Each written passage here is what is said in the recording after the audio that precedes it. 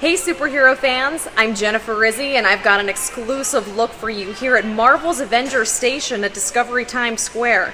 Now this is an interactive exhibit that'll let you take a closer look at all your favorite superheroes. So come with me and check it out.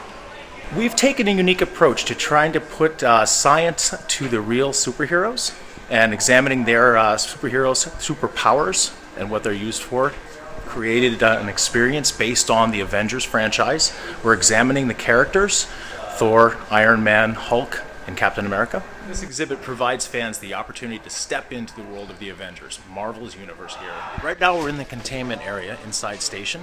And this is where we're examining not only the Avengers, but we're also looking at the bad guys that have been captured in the films as well. So here's the Chitauri. This is from the Battle of New York at the end of the Avengers movie. We'll also have Red Skull and Loki here as well. His staff is on screen. Standing in front of one of Captain America's interactives. This is the cryostasis reemergence.